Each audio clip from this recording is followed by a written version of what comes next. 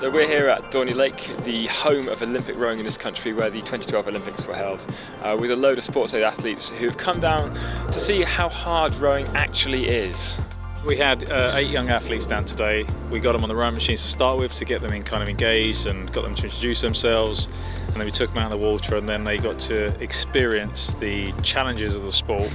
But also working as a team, it was quite fun for them because there are a lot of individual athletes and they really enjoyed kind of meeting each other, and it's been a fun morning all around. It was incredible meeting Mark and Zac today because you don't get to see an Olympic athlete every day. So seeing them and their first-hand experiences of how they've got to the top of their sport really has inspired me to get to the top of mine. It lends a different perspective, more of a coaching perspective really, and an event like this, it gives you the skills in the future, so that was good fun.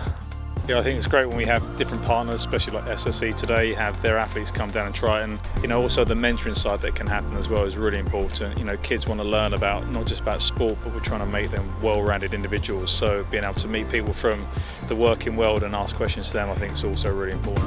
It's actually been really informative seeing how they deal with pressures and how they deal with just juggling normal life. Every different athlete, no matter what sport, can help you with that. You take nothing for granted.